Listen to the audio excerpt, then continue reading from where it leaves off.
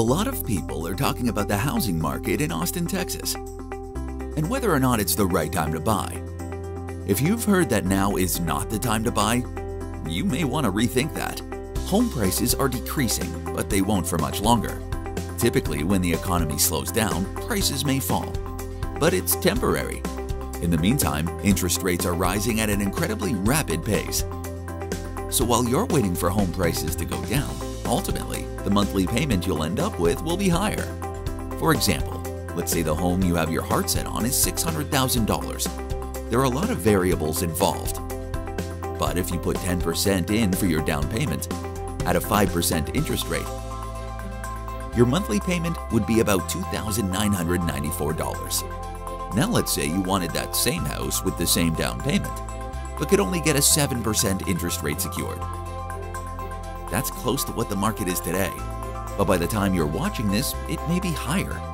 Now your monthly payment would be about $3,688. That's a difference of $694 every month. Let's look at it another way. Let's say $2,994 is what your budget allowed for a monthly payment. If you had a 5% interest rate, you could afford that $600,000 home.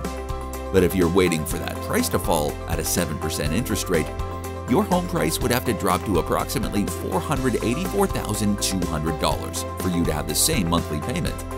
You might be waiting around a while for a drop that big.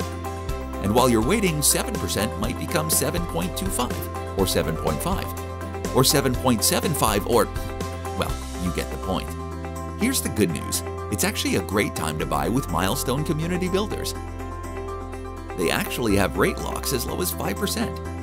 If you find a Milestone home you like, talk to our sales counselors about whether that home is available at a reduced rate. Even if interest rates continue to rise, that's certainly hard to find in today's market. Make sure you look at what's available at mymilestone.com and sign up to learn more.